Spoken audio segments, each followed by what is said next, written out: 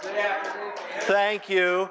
We should be awake because we were outside, right? We got over lunch. So thank you for coming today. Thank you for your interest supporting this program, and thank you for considering adoption of this revolutionary technology that we've been hearing about.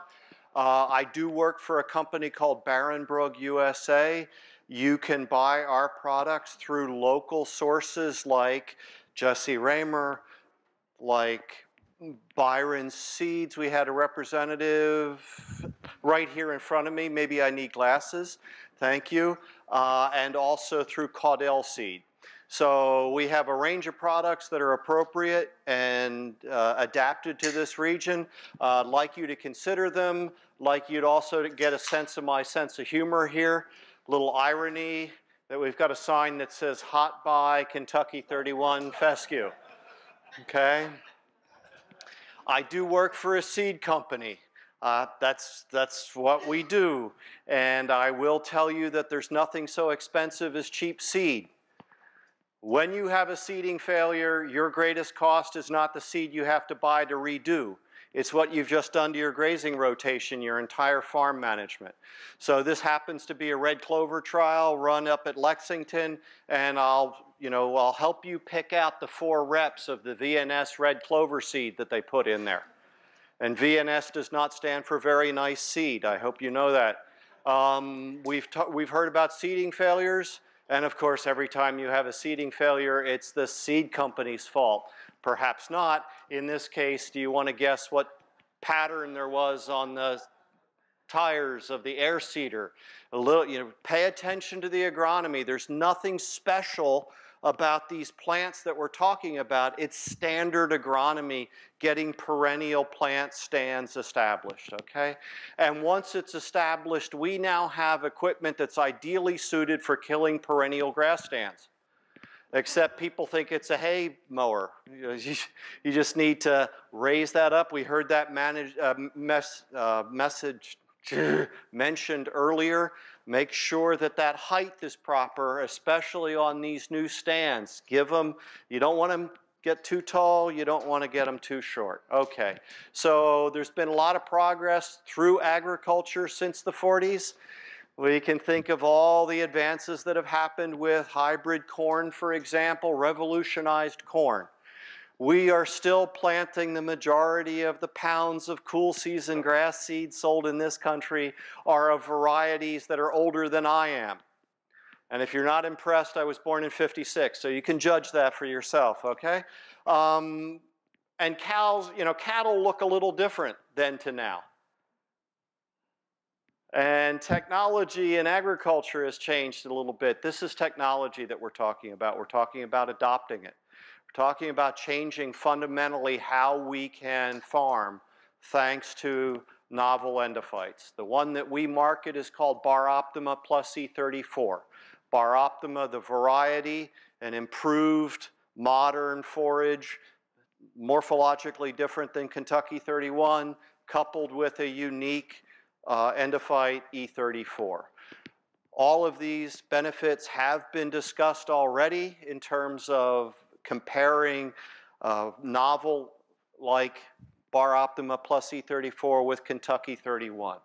Better animal performance, increased digestibility and intake, increased daily gains, higher calving rate, greater energy, which gets us back up to previously mentioned unmatched palatability, stress-free pasture management, more profitable use of the resources.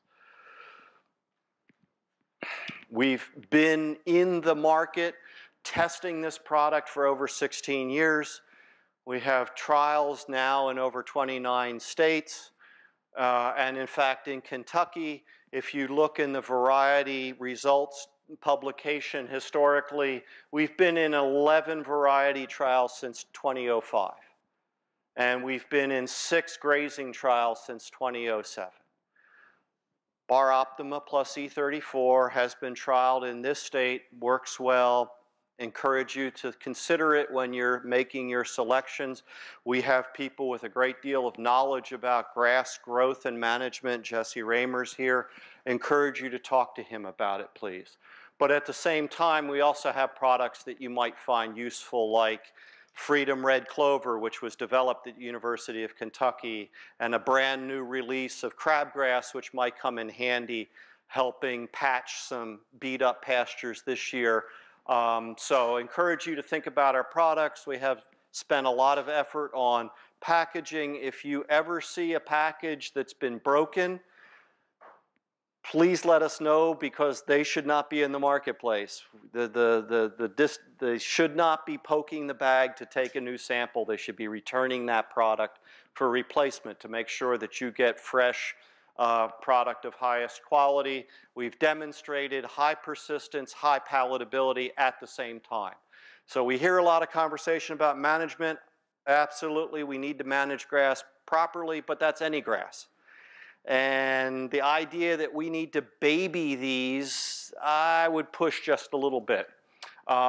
We've talked about weight gain. The plant looks different than you're used to with Kentucky 31.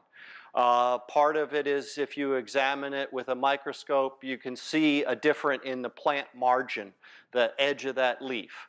So one of the ways to tell Kentucky 31 for people you don't like very much is to take a blade and run it from tip to, across the edge of their tongue, and then help them staunch the bleeding. So the animals eat with their tongue, so greater intake. If they eat more, it's of higher quality, they do better. Again, just reinforcing persistence and preference in a grazing plant. So we have done work to improve the forage quality of tall fescue. So much so that Bar Optima plus E34 produced in southern Missouri took second place in the grass hay division at the World Forage Super Bowl at Madison, Wisconsin. So you can have all the advantages and not have to poison your livestock. And the last thing I'll leave you with is what I've said at every other word of advice. A steak a day keeps the doctor away. Thank you. And he's not kidding about that either.